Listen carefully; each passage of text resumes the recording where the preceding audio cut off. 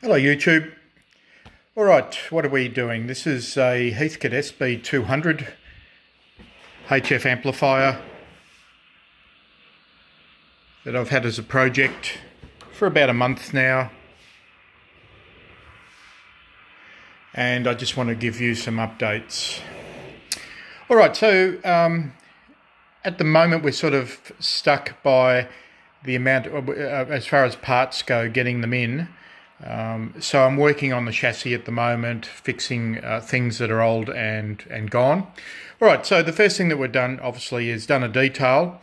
Where I'm just waiting on some more spun alloy dials to come in, faces, and these ones here. Cleaned up the front fascia.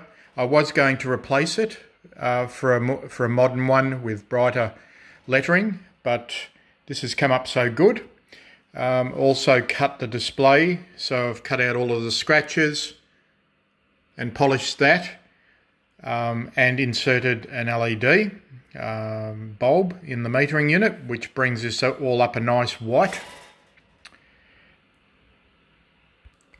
On the rear side of the amplifier, because Australia is 240 volt, and what I did was replace the just small fitting for an IEC fitting, and this is a filtered fitting, as we can see here. Alright, so it fits in there quite nicely, and then I've just run spade connectors off with the original power back into the into Q3 power distribution block for the transformer. The other thing that I did with this was scrub down the transformer and give it a nice lick of new paint. It just has a slight wrinkle finish to it, and that was brown and very rusted. I also replaced the SO239 fittings and this one here. This is quite an ordeal because you have to remove the VSWR metering unit from inside, which I'll show you in a second. And I've used all new mounting hardware on this one here.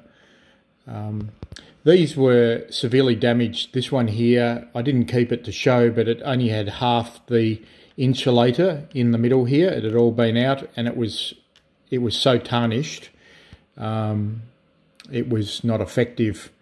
Replaced old screws here with new screws and washers.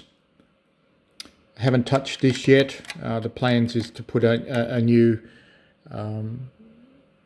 ground connection in there, and I will just clean up the relay fittings or the control fittings here. A bit of work needs to be done in this area, but I've got a couple of matched 572s to replace the ones that are in here. This unit was down on power, and it's not due to here. At least I have I'm suspicious of that. It is due to the tubes are just unmatched, and I'll show you that in a second. A bit of cosmetic work. Today I sanded with an orbital sander the whole top cover, which gives it a nice mottled finish, and then I sprayed with high gloss urethane. And it just gives a nice look to this. I also recessed these screw holes, so I've put a nice edge on them. It's just a little attention to detail. Alright, so we'll take this off. Okay, so we've got two tubes in here. One is obviously a Cetron, the other is a Sylvana of some sort, and this is an audio tube. It's not actually designed as a straight out transmitting tube. The tube makeup is very different. So I have two 572 tailors, which we'll be putting in there. Given this cabinet in here quite a clean, today I've removed the tripping circuit protectors and put in 2 new ones. The old ones were just way past it. And again, sanded the top of this to get rid of all of the years of damage, and coated that in high gloss urethane as well. This power supply will be replaced. I have the parts ordered. I'm just waiting for delivery. Can't get anything out of HARBACH at the moment, which is very sad. He won't even post priority. Anything priority will get to Australia. You just pay more for the shipping, and I'm prepared to do that, but I'm not able to get anything out of HARBACH, so it leaves me no other alternative but to source another power supply board and I will do a video on that when that happens. All right, no angry comments. This is a work in progress. We have this is just a mock-up soft start board. I have another one on order. I need to replace the I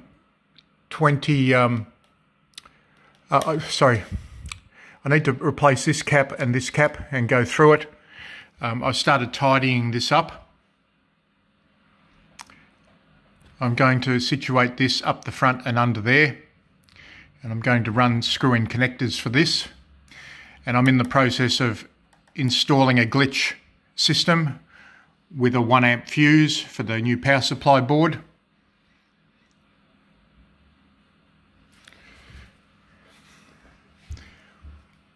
As you can see, the VSWR unit, I cleaned that up,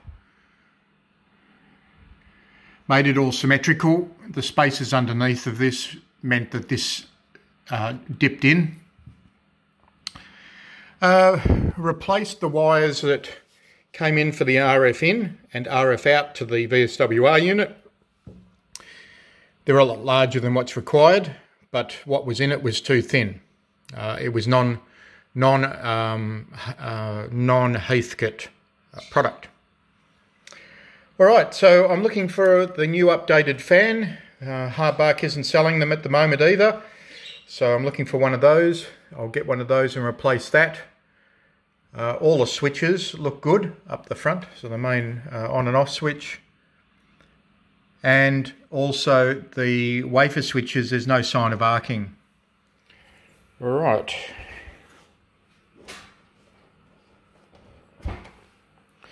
All right, so that's the SB-200 so far.